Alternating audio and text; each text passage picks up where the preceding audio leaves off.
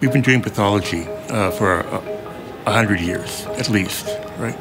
We knew how to do it and do it fairly well, but it was limited by the technology we had. The basic idea of digitizing a slide has been accomplished. It will get better over time, but it is established now.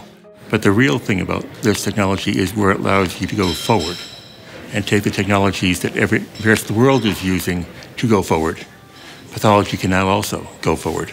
We are allowing the machines, machine learning, to get access to our slides, and those machines that give us insights about where the diagnosis might be and what the biologic processes might be. Again, these are brand new ideas. Couldn't have been done 10 years ago. Now it's happening across the country.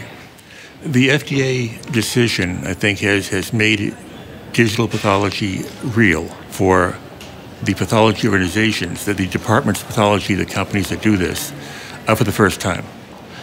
It went from a time that was a nice thing that will happen in the future to it's happening right now. The great majority of people on Earth today do not have access to high-quality pathology care. Once you have digital material available, for everybody, the whole business model of pathology will change to really drive better diagnoses for more people that we couldn't have ever done before. What computational pathology can do, building on whole slide imaging and digital pathology, is really provide a multiplier for pathologists and a check on errors in pathology, really anywhere.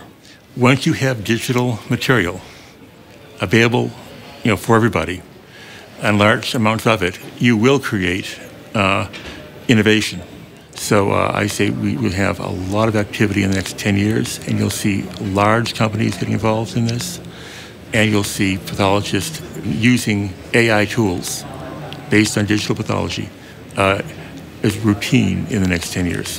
Has digital pathology changed pathology?